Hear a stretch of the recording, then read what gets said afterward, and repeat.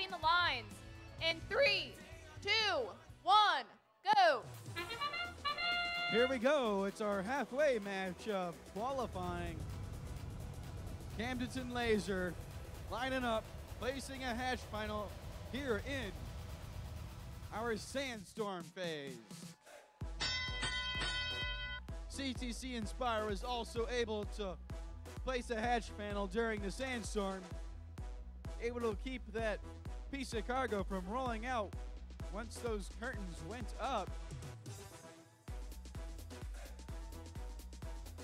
Jesubots playing some defense over here on the red side of the field, getting in the way of Camden.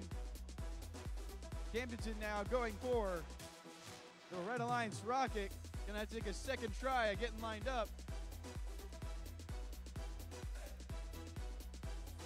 6805 Cyber Jays lifting up a piece of cargo, but dropping it. Camden Laser dropping another piece of cargo. 6805 Cyber Jays trying again here. Let's see if they can score this piece of cargo. It's worth 3 points. They shoot that one in, followed quickly by Camden. CTC Inspire lining up to place this hatch panel, getting bumped by 5268. That's the Biomech Falcons. CTC continuing to try and get this hatch panel secured, and they do so successfully.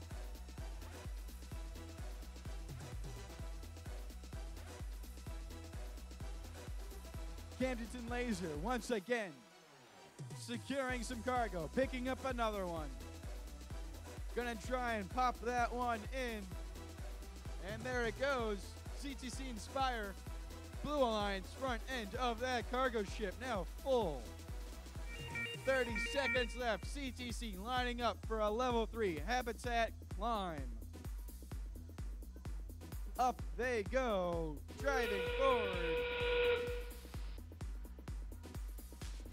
Camden Laser up on level 1 of the hab, followed quickly by their partners. CTC on level 3 for the Blue Alliance here. Just a few seconds left. Camden on level 2. 3 seconds now, 2 seconds, 1 time expires.